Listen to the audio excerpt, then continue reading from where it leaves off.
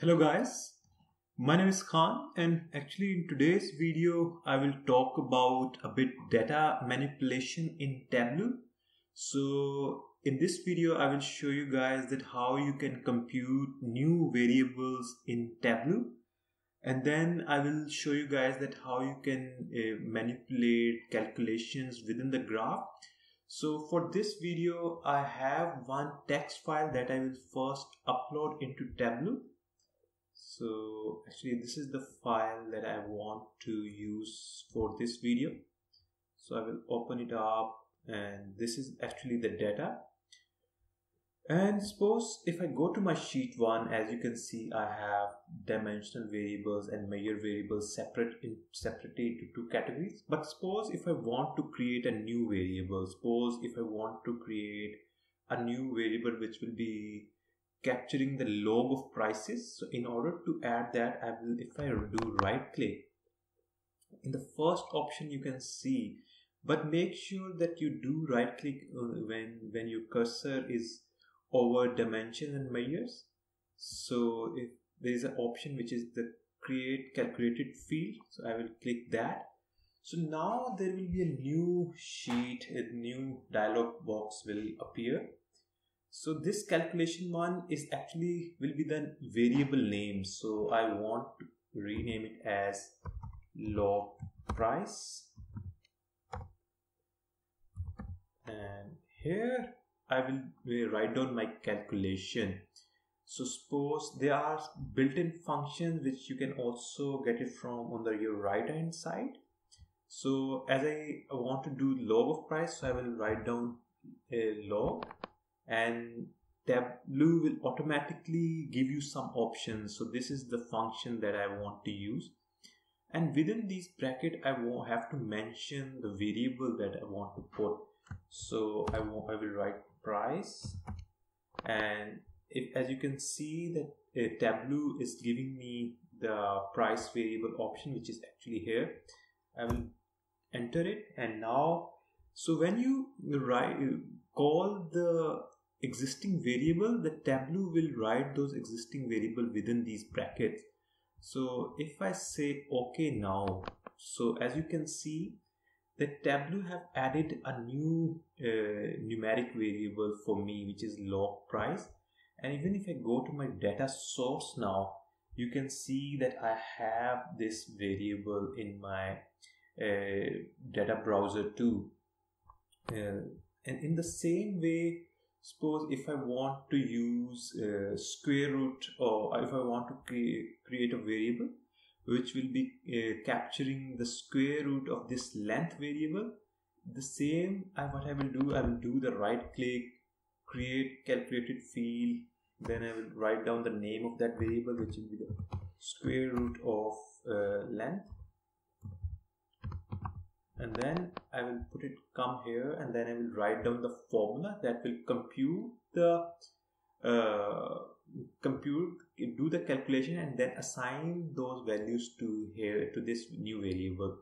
So I will write down a square root, and then the variable that I want to use is this length. Then I will use length, enter. Now you can see that my variable is appearing in this bracket. And if I set OK, so Tableau have added a new variable.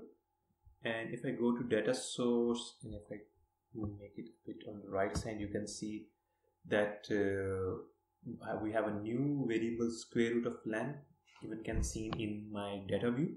So what happening is that Tableau is actually coming to this cell first, then taking under root of this value and assigning the final result here, and then coming to the second row, taking this value, taking the under root of this value, and then assigning the resultant value here.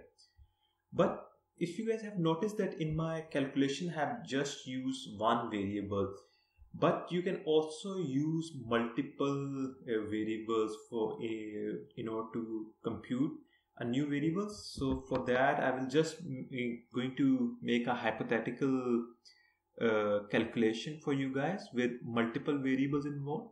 So I will say I will just calling it test variable. test war, and here what I will do, I will call different function, different variable. So suppose if I want to use log, and then I'm calling my price variable, and after that I'm adding square root. Here this is example, this example is just hypothetical example where I will use different multiple number of variables with different functions to assign to a single variable. And then I will suppose using length,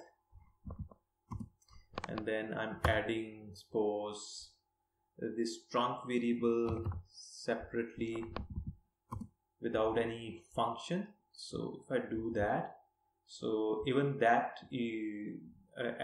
Tableau haven't given us error and have also computed this variable.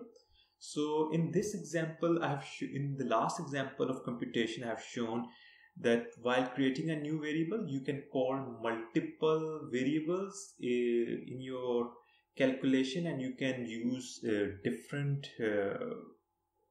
functions too.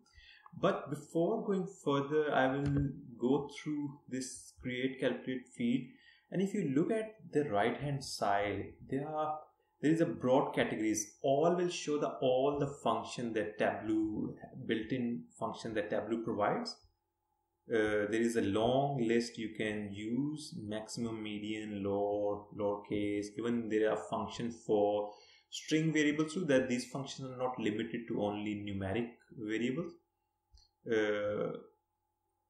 But you can also, but if you come to here, if you go to table calculation, then there are functions like this. These are the important functions. One is the script ball, integer, real, and string. These functions are very useful when you have to call a script from R. So if you are good in R, R is a statistical tool which can be used to manipulate data. So you can write down your functions, your code in R, and then by using these 4 functions, you can call your script in Tableau too. But this is a bit advanced topic, that how you can call R script or R code in Tableau. Probably in my later videos, if I get a chance, I will discuss these 4 functions too. But as I said, that you can go through these functions according to your need. And after now, what I will do, I will show you guys that how you can even do calculations while making the graphs. So in order to do that, I will start with suppose if I want to draw a bar graph. So I have this foreign variable. I will add. So and then the next, so suppose if I want, because in my data, if I go to my data, if I go to my foreign variable is actually is a categorical variable which is capturing 2 categories, domestic and foreign, which is showing that this is a car, automobile data. So it's showing which car are domestically made, which cars are made in foreign countries.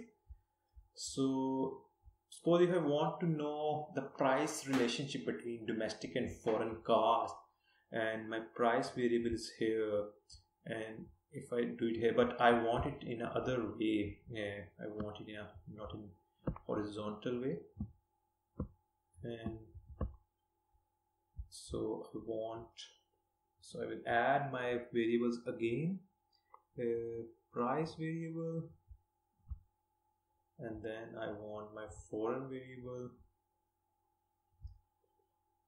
But as you can see, this graph is here, but here you can see that my calculations are done by that for each category. Tableau is doing sum of prices, but I don't want sum of prices. I want, suppose if I want the mean of prices or the average of prices for domestic and foreign cars, then it will be a good comparison. So you in order to change your computation, you can see that there is a down arrow here. If you click it, and then you can see that there is a measure. I don't want to have a measure as a sum. When then there is a different other functions available. Average, median, count. Count means the number of observations for each domestic and foreign. The minimum price, the maximum price for domestic and foreign.